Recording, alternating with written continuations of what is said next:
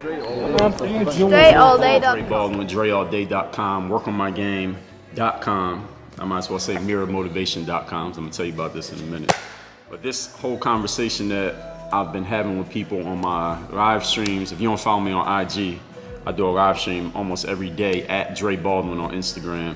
And I've talked about it here on these videos, but I like the live stream because I can deal with the commentators right there in the moment as opposed to later on like YouTube or Facebook.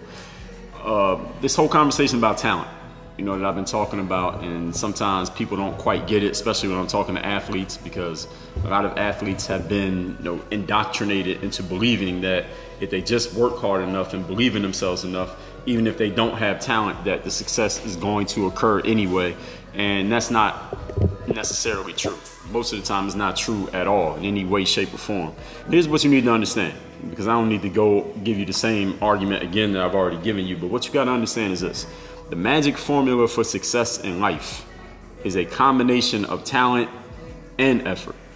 But the challenge that people have is not effort. I mean, well, some people had a challenge of effort, but it's not because they don't know about it. Everybody understands the concept of hard work. If you want to get good at something, you got to put the time in, you got to put the effort in. The thing is, the most important aspect of that, you know, success equation is the talent, because a lot of people try to force themselves to be good at something in which they don't have talent, and then no matter how hard they work, they're not getting to that, they're not getting to the outcome that they want to get to. Understand that when you have a lot of talent but you don't work hard, what you end up as is what people call an underachiever, a person who had all this ability but you didn't do anything with it. If you have if you have very little talent but you work really hard, the furthest you can get is what we call mediocrity. Mediocrity is when you're not terrible, but you're not that good either. You're not that memorable. I mean, we could do with or without you. You're replacement level, like they say in sports. And if you don't have any talent and you don't work hard, then you're just a failure. You do nothing. The magic formula, the people that you hear about, the people that you know about, are the people who have a combination of talent and they work really hard at what they do. For example, let's say a Kobe Bryant, LeBron James, Michael Jordan. These are people who are very talented at what they do, but at the same time, they recognize that talent and they harnessed that talent through effort, hard work, dedication, all those other things that people talk about that you need to do to become successful. Yes, they did all those things, but they also had talent to go with it. When you find that mix, that's when your success occurs. So your challenge is not that you need to figure out how to work hard. I think everybody understands hard work. Now, there may be some strategies to it that could help you, but you understand the concept of working hard, do you not? The concept that you really got to get is figuring out where your talent is. I think, and I talked about this in another video a week or two ago, is that too many people are trying to force themselves to be, or thinking that they can force themselves to be great at something in which they don't have the natural abilities that other people have. Therefore, their ceiling is mediocrity, while you're going against people whose ceiling is greatness. So no matter how hard you work, even if you work harder than them, or you think you do, I don't know how people quantify how you're working harder than somebody else. But anyway, there's only but so far that you can get with that. So what you need to do is get real with yourself and figure out, where is my real talent? That doesn't mean you can't like things. There are things that I like. Listen, I like music. I listen to music all day. All right, all day while I'm working, I'm either listening to music, I'm listening to a podcast, I'm listening to audiobooks. Now, I've written books and done plenty of audiobooks. I've done plenty of podcasts. I have not ever made music, and probably never will, but I still listen to it. I enjoy music. I like when some artist that I like comes out with new music. I enjoy that stuff. I'll talk about music with other people who are music enthusiasts, which is pretty much everybody, but it doesn't mean I'm gonna go try to make it. I'm not going to go try to make a rap album. I don't have any bars. I ain't no singing. I'm not performing nowhere as a musician, even though I enjoy it. So you may enjoy basketball and love it and want to be part of the game, but listen, playing may not be your destiny. And the reason why I'm using basketball is because my background is a basketball player, so I know a lot of basketball players listen to me and come to me asking me questions about these subjects.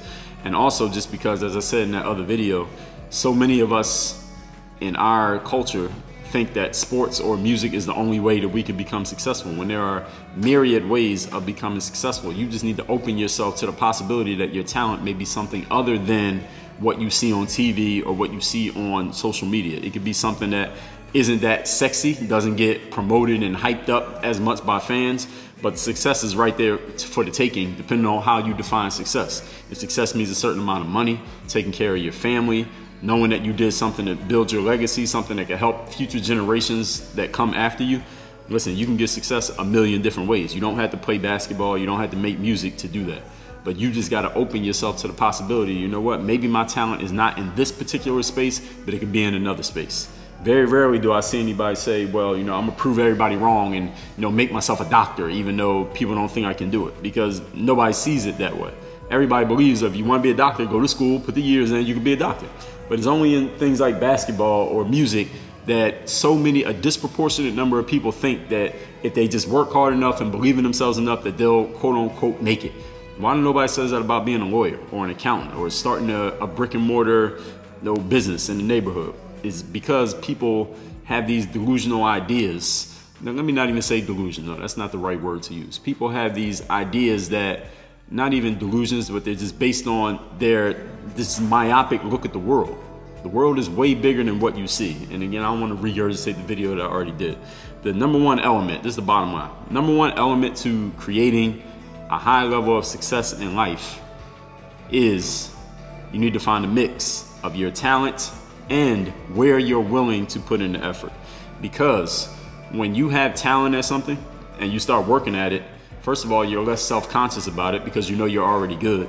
Second of all, you naturally start to get better at it because you're working from a base of already having some abilities, some natural abilities.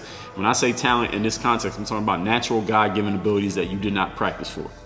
Now, I know there are other definitions of talent that if you work hard and you continue to get better at something, you can call that talent too. And I can see that, but for the context of this, that's what I mean, natural abilities that you didn't train for.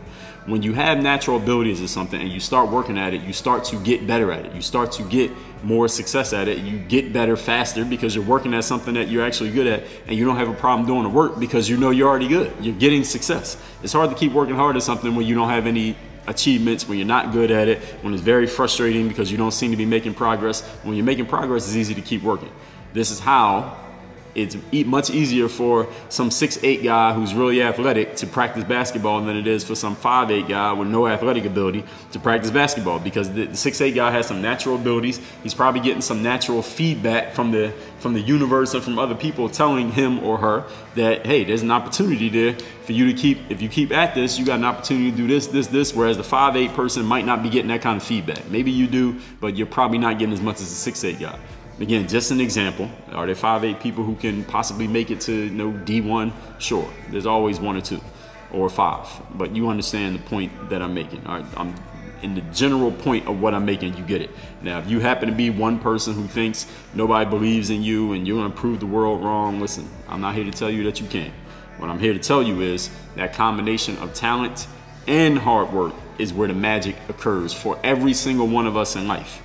What you need to do is figure out where that mix exists for you. It is not the same as for anyone else. Your mix is your mix, but if you're only looking at what everybody else is doing, not looking at yourself enough, then you'll never actually find that mix. So make sure you put some time into figuring out what it is for you and not for everybody else. Work on your game. And oh yeah, I told you I was gonna tell you about this. Mirror Motivation, the self-guide, the self-discipline.